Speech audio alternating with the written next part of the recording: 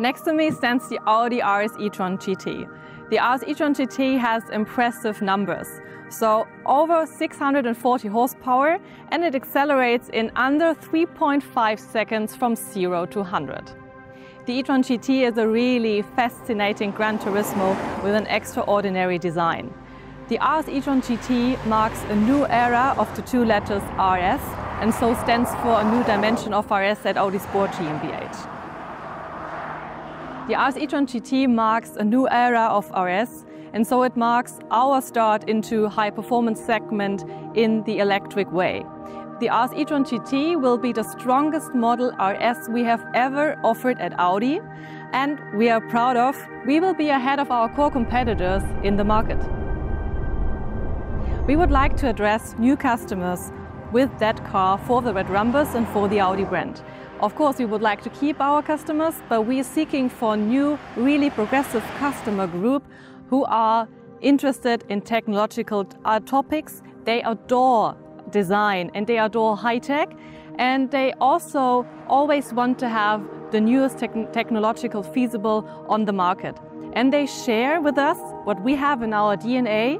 They enjoy the cultivated way of performance which we're going to have in the future, especially with that car. So our future plan at Audi Sport with the portfolio is starting right away today. So the RS e-tron GT will be the first fully electric car. For the future, we will keep successful ICE engines. We will have fascinating fully electric concepts, and we were working on so-called performance PHEV concepts. All in all, we put together customer feedback, journalist feedback, and we look into global trends, we look into market and segment trends, and in the end, we put all it together to have the perfect recipe to create our product portfolio. So my personal highlight when I sit in the Audi RS e-tron GT is when I'm sitting behind the steering wheel and when I'm pushing the pedal is the acceleration. When you accelerate in under 3.5 seconds to 100 in a Gran Turismo, it's absolutely amazing. So I'm getting goosebumps and I'm just smiling when I get out of the car. So it's perfect. Hi guys, I'm Dennis. I'm the technical project leader of the new Audi RS e-tron GT. We're here on Rhodes Island to present the performance of our new car, and we would like to start with the longitudinal performance, and therefore we have a closed airfield here that we can show today the performance. And what better driver could we have than our Formula E driver, Lucas di Grassi. Dennis, what's up? This is amazing. I'm super excited to drive it. And it is my job, together with a small team at Audi, to organize the whole development process of this car. So we start at the very first beginning, when we have the first technical drawings, when we come together with the people from the components, we develop the single components, we put it all together in the end, we build the very first prototypes, like one of the cars you see here, all the way through to the testing and then to the rollout into the different markets. The main challenge of the development process of this car, of the e-tron GT, was always to find the right balance between the outstanding performance that we want to have. It's a real RS, it's electric, but it's a real RS car, but also the all-day usage of the car. And this you have to find the perfect balance, as said. And also what's very challenging on an electric car is that you want to have high range, so low consumption. This means that you have to work on the aerodynamics, you have to work on the weight, but still have in mind that you want to have this outstanding performance and the comfort of the car. The e-tron GT is characterized as a Gran Turismo. So it's first of all a car. As you can see, it has 4 doors. That is also a travel car. It's a super sporty car, it's an RS, but it's still also a comfortable car that you can use for longer distance travels. So coming to the technical data of the car, most important, the system power of the car is 440 kilowatts. We have a permanent all-wheel drive, so an electric quattro, and this allows us to have an acceleration from 0 to 100 kph in below 3.5 seconds. But we also have a top speed of 250 kilometers per hour, kph. The e-tron GT and the Taycan are using the same platform, this is correct, but this car is completely a true Audi. Based on the platform, we developed a complete Audi, which you can see on the design.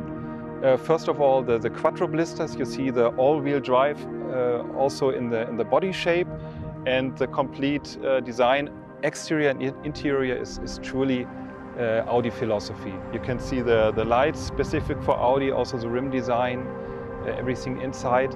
And of course, very important, if you drive the car, it feels like a real Audi, of course. We have developed all the application that makes an Audi. So how it drives, how it brakes, how the suspension works. This is all truly, you can feel it as an Audi. I like the Audi e-tron GT very much because for me it's such a performing car. It's always amazing to see how it accelerates and the performance of the car besides being an electric car. This is an RS, of course, but it has the highest power output of any of our RS models. And this is truly amazing to drive it every time. Second, which you can see, is really the design. The design is completely outstanding. A new idea also of the interior design, which really brings, I think, Audi to the next level, going into electric cars and electric RS cars especially. Okay, I would like to talk a little bit how we achieved to have a super sporty, performing car on the one hand, but also a comfortable, all-day usable Gran Turismo on the other hand. Maybe starting with the suspension. We have a fully active suspension with active dampers where we can change the setup, controlled by the charisma system. So you can have either efficiency or very sporty suspension. Coming maybe to the active aerodynamics, we have elements in the front and the rear where we can decide if we want to have more cooling or less drag. So more efficiency on the car. Also with the active spoiler, the rear spoiler, we can really decide if we need more downforce. That helps us, of course, on the performance side, but on the other hand, if you go to a more economic mode, we have a better range. On the performance side, we have a permanent electric quattro four-wheel drive that we use, and we have, in addition to that, a very low point of gravity of the car, which is realized by having the battery very low on the floor. That helps a lot. And also we have features like the optional carbon fiber roof, which really brings weight down from the top of the car and also lowers the point of gravity of the car. So Dennis, you work at Audi, you have a fantastic job.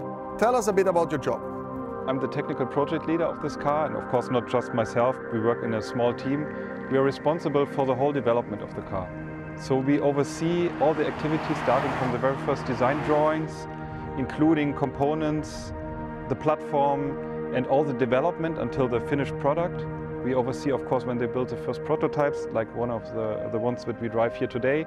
Then all the testing, all the homologation, all the certification. So let's say we oversee the whole process, including budget and everything you need. So you know this car from the ground up. What are the key challenges to make a car like this? I mean, the key challenge, especially for an electric car, as you know, is always to find the right compromise between maximum performance. I mean, it's an RS e-tron GT, so you want to have you just saw how it accelerates. Yeah, the performance is really good. Exactly. But you also need a car that is drivable in all-day usage. So you want, and especially this is a GT, so we have a four-door car that you can also use on a daily basis. So it needs to have the right comfort.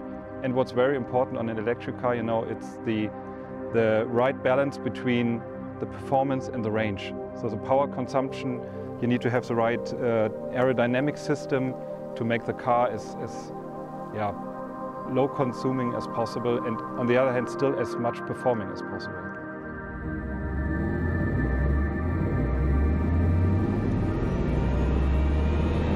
I'm super happy. I think this is the best all-around car that Audi has ever produced, so congratulations. It's really amazing. Handles well, accelerates, it's very, very comfortable. Yep. It has a lot of space. So it's very hard to find this sweet spot over there, so it's really well done. Congrats. And as you said, it handles very well. So as you know, we have the active air suspension where we can control each individual damper and the air chamber, which consists of 3 chambers. So we can switch between the different modes in the charisma that we have. Also, what's specific on an electric car, you know, we have the big battery, which we put very low on the floor. So you have a very low point of gravity. So all the batteries on the floor. Exactly, it's a flat floor. Flat floor. Exactly. And super low point of gravity. So you can really, as you can experience on the roads, you can really handle the car very well. You don't feel the weight of the car. And you can see all the aerodynamic details there in the exit of the front wheel arch. You can see that everything has been really well done, like for center of gravity. specifically. We have this carbon roof. The carbon fiber roof. How yeah. much weight does it shed off the top of the car? Yeah, you could say roughly it's around 10 kilograms. That's very cool. That's very cool. We have also active aero. We have active aero, we have an active rear spoiler, we have the active front aero. Ah, so you have active on the front hose? Yes, not for aerodynamics, but you can switch if you want to have cooling air into the brakes, into the system, or if you want to close it for better aerodynamics. It's all active. Also what you said here, the openings for the cooling of the brakes, it's not fake, it's not design. I mean, of course we have the nice quattro ballistas, so you see it's a four-wheel driven car. Yeah. But this is all fully active to cool, together with, of course, the wheels, the special aero wheels that also help for cooling and to bring down the CW. So the drag of the car. Yeah, I have to say it drives really well. It's a really good car in every direction you look, and really well done. So congrats again. Great, yeah. Thank you for your feedback. This thing accelerates over and over again, super fast. How's it possible? For us, it was very important to have a car that is reproducible every time you accelerate. You don't want to have a different acceleration every time you as a Formula E driver, you know, you need to have the same performance over and over. So we have two PSM synchronized engines. So two engines, front and rear? Front and rear, yeah. High performance engines, and we have a very sophisticated cooling system, of course. So we know exactly where you have the biggest heat and where we need to bring the cooling to. So we can decide battery or engines or the pulse inverter, what needs to be cooled. And also on the other side, for braking, we know how much energy we need in the brakes or how much energy we have, and so we can control the cooling to specifically cool either the brakes or the high voltage system. So that gives you the outstanding performance on this car. That's really, really impressive. It accelerates and brakes extremely well. And I guess it handles really well. Here we could just do the acceleration. Let's go to the country roads. Can we go? Can check out the suspension. I mean, you know, we have a fully active air suspension. Let's see how it handles. Great, let's see. Let's go. The first time I put on dynamic and I went on throttle, I had just a smile on my face. I was truly not expecting so much acceleration, so much grip. And then at the same time, we drove here many kilometers around the countryside, and it's fully comfortable, quiet, but also very agile. So it pretty much has everything. I think it's the best car I've ever driven from Audi. So I'm pretty happy, pretty positively impressed of what it has done here. A perfect Gran Turismo car is that car that combines different qualities into one product, and it's extremely hard to achieve that. Because this car is electric, its center of gravity is very low, but at the same time you have a lot of space, you can add a lot of comfort, so you have the instant torque, the acceleration, you have the low center of gravity with the agility, and you have the comfort of a saloon. So it is the most complete car you can have, and a one-way solution to have everything. There are a few technologies that makes the e-tron GT so dynamic, and it's a combination of those. We cannot mention one without mentioning the other. So first, the flat floor architecture makes the center of gravity very low, and that's why in race cars you see the race cars very low, because you need to bring the center of gravity low to gain agility. And you can only do that because the battery is an electric vehicle. You put it on as close as possible to the ground. This car has two motors, quattro drive, full torque vectoring, which makes it very agile. And on top of it, you have four-wheel steering, which is very unusual. Normal cars, they have only two-wheel steering. And with four-wheel steering, you're maximizing the tire capacity on the ground at any given time. So all these technologies combined creates a completely mind-blowing driving experience with the agility, acceleration, and braking. So given the technologies that allow the e-tron GT to be agile and fast and low center of gravity, also open spaces for the car to be spacious inside, and of course with the build quality of Audi, it makes it extremely luxurious as well. So you have space for luggage, for people, for everything, and you have an incredible Audi unique quality of build. So one technology goes in synergy with the other, and that's what makes it a perfect Gran Turismo car. There are a few technologies that make the Audi e-tron GT very comfortable. First of all, there's a space inside, very spacious car. The air suspension So you can really feel when you change the driving mode, the car goes up and down, and you can control that, how much you want it to be sportive, how you want it to be more comfortable. And then the dampers, of course, you have control dampers that makes the car stable, but at the same time you don't feel the bumps so much. It's very, very smooth over the bumps. And I was very impressed with that, how you could defer the agility from the bumpiness. You can still feel the road, you can still feel the car moving around, and the car is very stable, but at the same time it absorbs in a very special way all these road small holes and surface differentiations. Of course, when you sit in a car like this and you put your foot on the throttle, this is a motorsport car. This is it's super fast. It's the same type of reaction that I have in my Formula E car. As soon as you put the throttle down, you still feel the 100% of the torque straight away, and the car is just like a very aggressive machine accelerating at incredible speed. So definitely the DNA of motorsport in this car, it's very present, and when you drive it, you feel it straight away. From the agility on the corners, up to the brake capacity and acceleration capacity. Personally, since I started driving electric cars, I don't want to go back. So I really enjoy driving electric, of course for the environment, but also because I think the feeling of driving, it's completely different. It's much better after you get used to it. I charge it every day like my cell phone. I have no problem with that.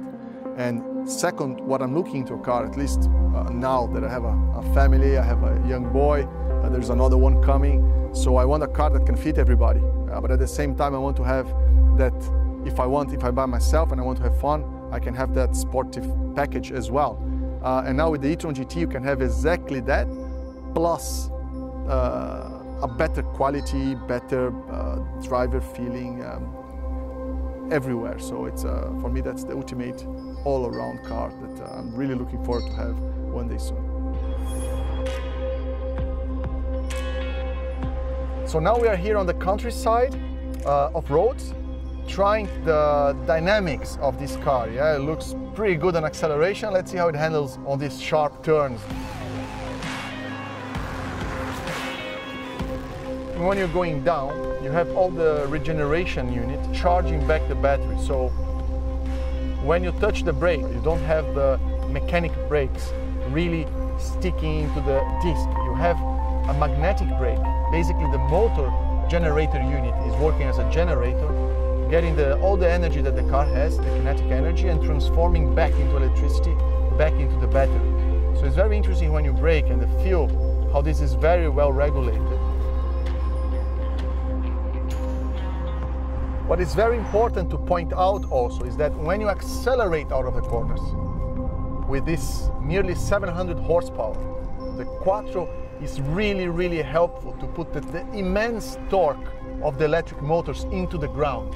And this is very important because the Quattro helps to regenerate. So when you brake, it takes the energy out of the four wheels back into the battery. But when you accelerate, all that torque is instantly putting down by the four wheels, managing by the torque vector, and the car accelerates just insanely fast.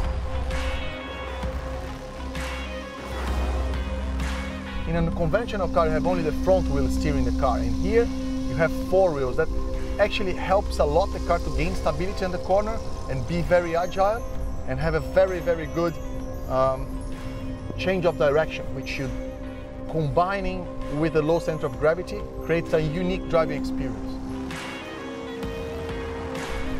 I'm not feeling the bumps, but that's a good thing because I set this car to comfort mode, and with that the car lifted itself a few centimeters from the ground. The air suspension made it much more comfortable, but without losing the agility, without losing this feel for the tarmac, and that's truly remarkable.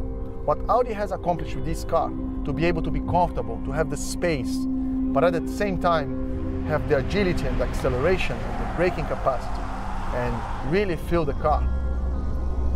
It's what makes this car the ultimate Gran Turismo. So I'm deeply impressed of what Audi has done here. This is a real Gran Turismo car. It has everything you need. Speed, stability, comfort. I had an amazing time driving it. and I'm sure you're going to have it too.